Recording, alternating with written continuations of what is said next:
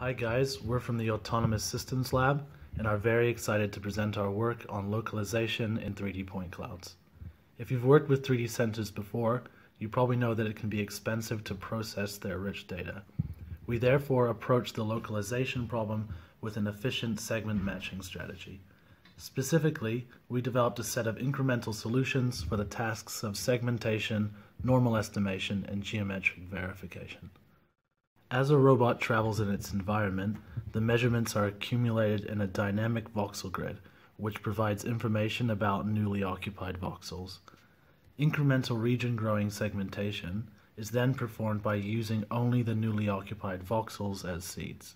The segments, here depicted in colors, are tracked and merged through successive observations.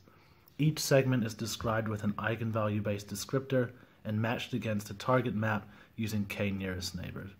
Finally, efficient recognition is performed based on caching of geometric consistencies. In this first demonstration, we perform localization in a map created from sequence 0 of the kitty odometry dataset. The source map is shown in colors above, and the target map is shown below in white.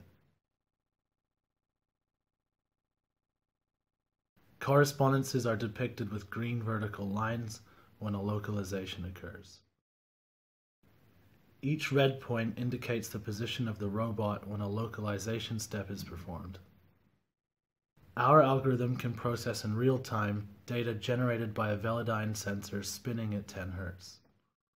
This represents a 9-fold speed improvement compared to our baseline method.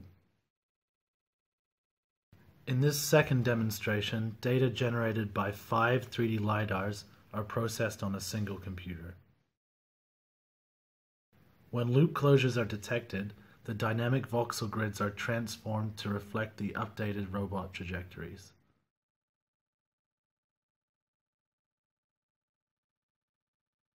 The high rate of the method allows for detecting places only briefly visited.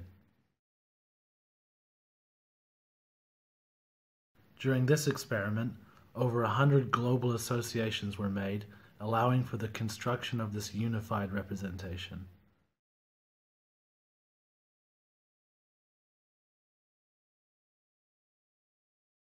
Thank you for watching. Our code is available online, and we'd be happy to meet with you during the interactive session.